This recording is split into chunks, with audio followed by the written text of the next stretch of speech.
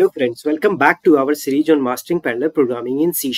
Today in part 7.2, we are unlocking a SpinWait for high-performance thread synchronization. So before we get started, just a quick reminder to subscribe my channel, hit the red button and don't forget to click on the little bell icon. That way you'll be notified every time I upload a new video. Okay, without any further delay, let's get started.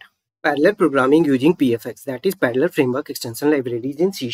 If you have watched my previous videos, you probably remember this diagram. Well, today we'll go ahead one more step further and learn about a SpinWait in detail, which is one of the spinning primitives. A SpinWait for high-performance thread synchronization. Okay, so let's first understand what a SpinWait is. A SpinWait helps write lock-free code by spinning instead of blocking the thread like traditional locks. So a SpinWait spins first and then yields CPU when necessary to avoid resource waste. So here I have said two things, lock-free code and instead of blocking, right? When I said lock-free code, what does it mean? Normally, when multiple threads need access to a shared resources like a file or a piece of data, we use a lock to prevent other threads from using it until the current thread is done. So this blocks other threads from proceeding, which can slow down the program. So lock-free code avoids this by not using lock, allowing threads to work without blocking each other. When I said spins rather than blocks, right? So it means that instead of stopping the thread and waiting until it's allowed to be proceeded, SpinWait spins by continuously checking the condition, like asking, are we ready yet? The thread stays active but doesn't take control of the CPU for a long period of time. Okay, so let's understand it by this scenario. Let's imagine you are waiting for a friend to finish using a computer, but there is no rule that only one person can check the computer. Instead of locking the door and blocking everyone else from checking, you just keep glancing at computer every few seconds. As soon as it's free, you can use it. So here, spinning, it means you keep checking if the computer is free. Not blocking, you are not stopping anyone else from checking if it's free too. Okay, so now question arises, why do we need a SpinWait? So let's understand it. When multiple threads are working together, sometimes one thread needs to wait for another to complete a task before continuing. So one way to wait is by using a simple flag that the waiting thread keeps checking, like this. So here what we are doing, here let's suppose this is the boolean variable underscore proceed, and here let's suppose I'm just making as a false to it, right? And in the check method, I'm checking. If it is a true, then thread.memory barrier is going to get executed. So with the while loop, I'm just going to keep checking the proceed variable when it becomes true. Then this statement is going to get executed. So this works fine if the flag is changed quickly. However, if it takes too long, like seconds, and multiple threads are waiting, this spinning behavior could use up to too much CPU power, leaving other tasks running slower. So this problem can get even worse on single core systems or virtual machines, where it might block the very thread that needs to change the flag. So this situation we termed as a priority inversion. Okay, so now we understood what is the problem, right? So how does SpinWait going to fix this? The SpinWait solves these problems in two key ways. Number one, it limits the spinning time. After a set number of spins, it stops aggressively checking and gives up the CPU using methods like thread.yield or thread.sleep. So other threads get a chance to run. Number two, on a single core machine, it knows to be extra cautious and yields more often to avoid blocking critical tasks. Now the fun part comes. How to use a SpinWait. There are two ways to use a SpinWait. Number one, simple SpinWait using SpinUntil. Number two, flexible SpinWait using SpinOnce. In simple SpinWait, we can call the static method SpinUntil of a SpinWait struct, which keeps checking a condition until it becomes true. If you see these examples over here, first line, I have written boolean underscore proceed. So this line declares a boolean variable called underscore proceed. A boolean value can hold only two values, true or false. Initially, underscore proceed will be false because no value has been assigned yet, right? Then I have defined a check method which returns nothing. That's what I have mentioned void over here. Inside this check method, I have called this SpinUntil the SpinWait struct. That's what I have written SpinWait.SpinUntil. So this is a part of mechanism to wait or pause the program until a certain condition becomes true. It's like a loop that keeps checking something over and over again until it gets the result it needs. In this case, when underscore proceed becomes true. Then inside this, I have written lambda express, which is just a short way to define a function. So this function, what it does, it checks the value of underscore proceed. If underscore proceed is true, the waiting will stop and the check method will move forward. If underscore proceed is false, the program will keep waiting and checking. That's how we implement SpinWait via the simple way using SpinUntil. Now come to the flexible SpinWait, where I am going to use SpinOnce. So here also I am defining this boolean variable underscore proceed, and this will be holding false value because I have not mentioned over here anything. Right? Then there is a test method. In test method, what I am doing, I am just going to create an instance of the SpinWait struct. That's what I have written, where SpinWait is equal to new SpinWait. And then I have used this while loop, not underscore proceed, thread.memory barrier, SpinWait.SpinOnce. So overall, what I have done over here, I have created manually a SpinWait object and calls its SpinOnce method in a loop. So this while loop, it will keep running until underscore proceed becomes true. So second approach gives us the more flexibility. Now you must be thinking, how does SpinWait work internally, right?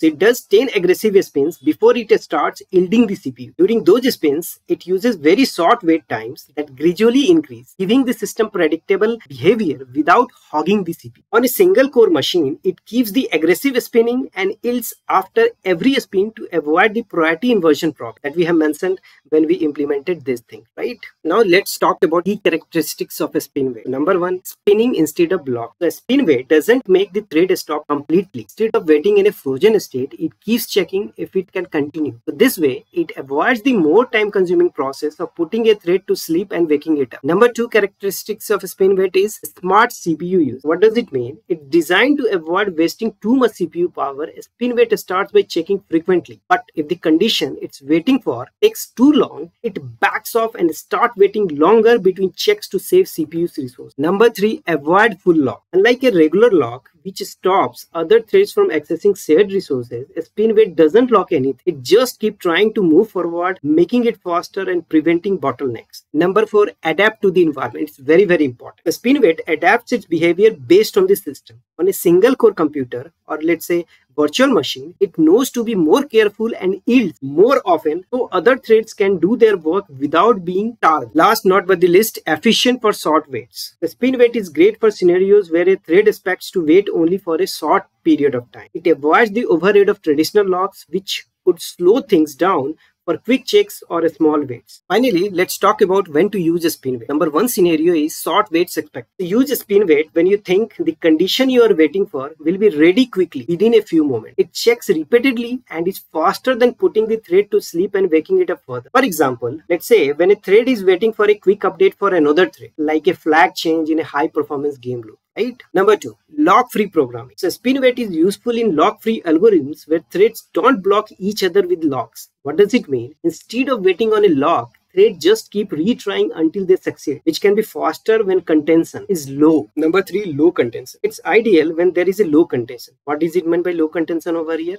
It means that few threads trying to do the same thing at the same time. So when only a few threads are involved, a SpinWait works well because the chances of waiting for too long are small. For example, when one or two threads are sharing access to a resources like reading from a shared cache. Number four, avoid locks in high performance scenarios. The SpinWait is good in high performance situations where locking a resource would slow things down. Locks introduce context switches which are more costly for CPU than just spinning for a short period of time. Right? For example, in real-time system, like handling network packets, where speed is critical and waiting too long would hurt performance. So that situation, we can go for a SpinWait. Finally, one of the scenario is a small critical section. When the code that we are trying to access is very small, for example, like updating a single variable or let's say performing a quick calculation, the SpinWait can avoid the overhead of traditional locks, which are more suited for larger complex operations. Okay, so let's switch to the Visual Studio and see how we can implement a SpinWait for both the ways, simple SpinWait and the flexible spin. Okay, so here we are on Visual Studio. Here we are going to see the demo of the simple SpinWait. So for that, what I have done, I have created one console application named SpinWait demo that has program.cs file. In program.cs file, first of all, I have added necessary namespaces like using system.threading. Please note that system.threading contains a SpinWait string. That's what we need to add these things. Then there is a class named program that has main method, which is an entry point of this application.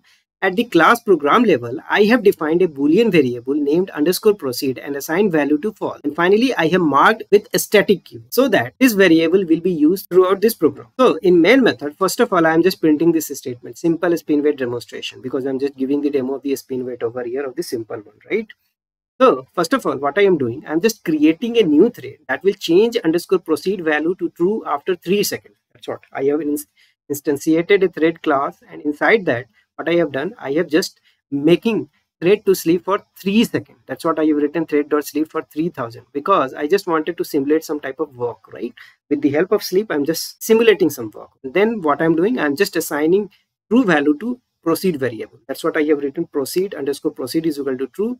By this statement, I'm making a signal to proceed. And then finally, I'm just printing this statement, condition met proceeding. And then I'm just printing this statement into console window, waiting for condition. So this statement will get printed, and I have issued SpinUntil static method of a SpinWait struct, right? That's what I have written, SpinWait.SpinUntil. Inside that, I have written this lambda expression. Inside that, I have written thread.memory barrier and return underscore proceed. So here main threads wait until underscore proceed becomes true, and secondary thread changes underscore proceed to true after 3 seconds. Once it gets changed as a true, then this statement is just going to get executed. Finally, this task completed is going to get printed into this console. So that's how this program is structured. Let me go and execute this program. Okay, so finally output got appear into this console window. You see, simple SpinWait demonstration got printed and waiting for condition. This statement got printed by main thread, right? That we have written over here, line number 20. When underscore proceed value is assigned as a true value,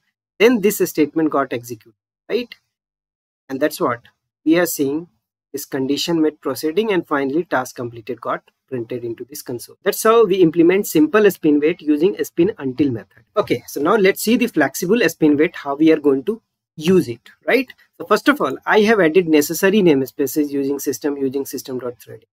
And then again, there is a class name program, and this underscore proceed boolean variable, I have assigned value to false, and I have marked this variable as a static so that it will be used throughout the program, right? Then there is a main method which is an entry point of this application. So here first of all, I'm just printing this statement, flexible SpinWait demonstration. Here also I'm just starting one new thread that will change underscore proceed variable to true after 3 seconds. That's what I have written, thread.sleep 3000. So basically I'm just simulating some work over here via this statement and then making this variable to true. That's what I have written, underscore proceed is equal to true. And finally, I'm just printing this statement, condition meant proceeding. And I'm just starting this thread. So this is the usual way how we are going to create a thread, and inside that what I have executing. And then what I am doing, as a part of flexible SpinWait, we need to create an instance of the SpinWait class struct, right? That's what I have written, where SpinWait is equal to new SpinWait.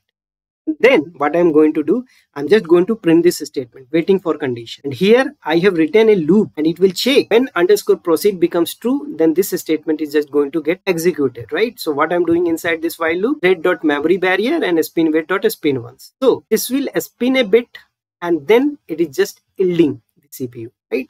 That's what I have written, SpinWait.spin. Finally, I'm just printing this statement, console.writeLine task completed and console.readLine.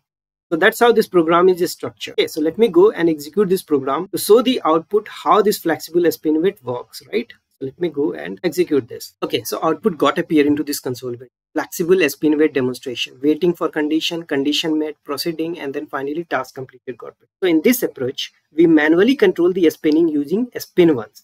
It will spin for some iteration, and if the condition still isn't met, it will start yielding CPU to avoid wasting resources. So now you have seen both the example, simple SpinWait and the flexible SpinWait. So what is the key differences? The key differences is SpinUntil, which is used in the simple SpinWait, is more simpler and waits for condition to be true, whereas SpinOnce provides more control by spinning a set number of times and yielding CPU time if necessary. So both examples by which I try to demonstrate how SpinWait can be used to wait for the condition efficiently without locking resources. Okay, so that brings me to end of my session today. To sum up, today we learned what SpinWait is, its characteristics, when to use it, and how to use it. And we saw 2 ways by which we can implement a SpinWait. That's all for this video, guys. If you like this video, hit the like button, share it with your friends and colleagues, subscribe to my channel if you haven't done already. Thanks for watching. See you next video.